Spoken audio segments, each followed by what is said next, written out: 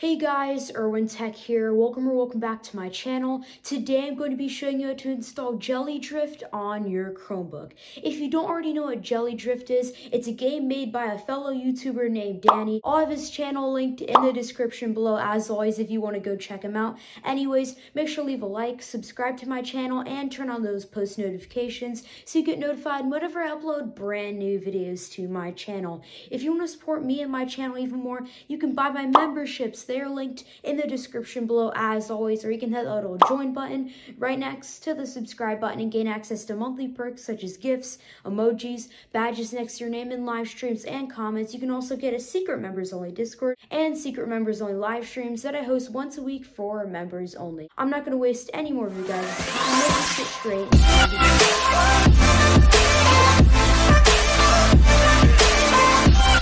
Alrighty guys, so before we start this tutorial, you will need Linux mode enabled. I have a link to a video in the description below that will be showcasing how to use Linux mode on your Chromebook. But a brief summary of it is just click the menu, type settings right here, hit enter. Then go down to Linux beta, turn that on. But if you want more into detail, just go to the video linked in the description below. After you have Linux mode enabled, go to this website, which will be linked in the description below as always.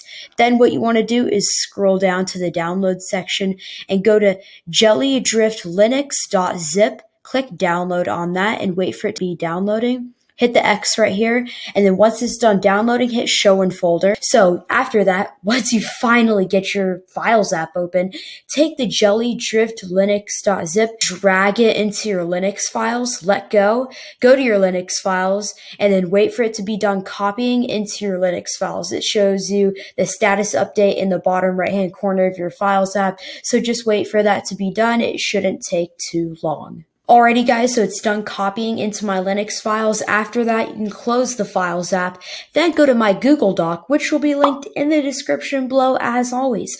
Then what you want to do is hit the menu key, type terminal, click on that right there. Then what you want to do is highlight the first command, highlight it, right click, click copy, go back to the terminal, right click, hit enter, wait for it to unzip all of those files. Then what you want to do after that, highlight the second one in all of its entirety, right click, copy, go back to your terminal, right click, hit enter. It should do nothing just like that. Then make sure you highlight the number 3 command in all of its entirety because it is case sensitive. So right click, click copy, go back to the terminal, right click, hit enter, and Jelly Drift should open up on your device. So just give it a minute. Like I just said, Chromebooks aren't fast, just like I said in my last video. But once it does load up, it should look just like this. It may glitch out a bit, but you just hit play. You can choose different options by using the arrow keys. So just hit enter on the option you want to use.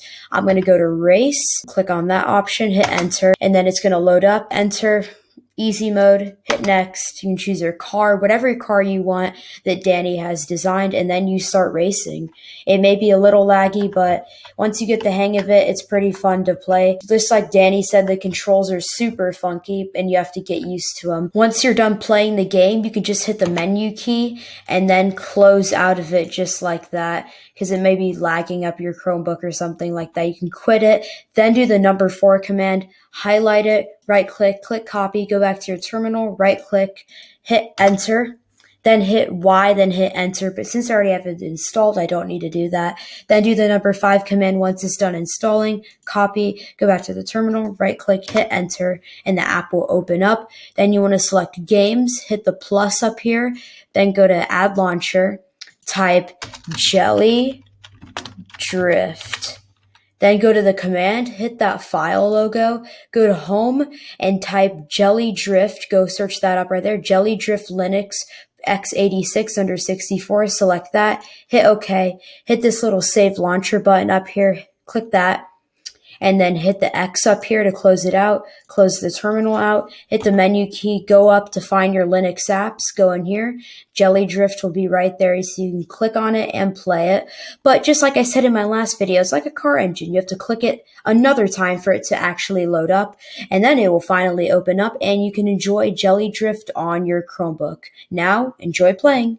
Thank you all for watching. Make sure to leave a like, subscribe to my channel, and turn on those post notifications so you get notified whenever I upload brand new videos to my channel. If you want to support me and my channel even more, you can buy my memberships. They're linked in the description below as always, or you can hit the little join button right next to the subscribe button and gain access to loads of monthly perks that were listed in the beginning of the video. Also, another perk to subscribing to my channel is you can comment down below, I subscribed, and I'll give you a shout out in my next video. So here are those people who commented down below, I subscribed. Go subscribe to their channel, search them up on YouTube, and show them some support. That's all for now, and I'll see you all next time. Bye.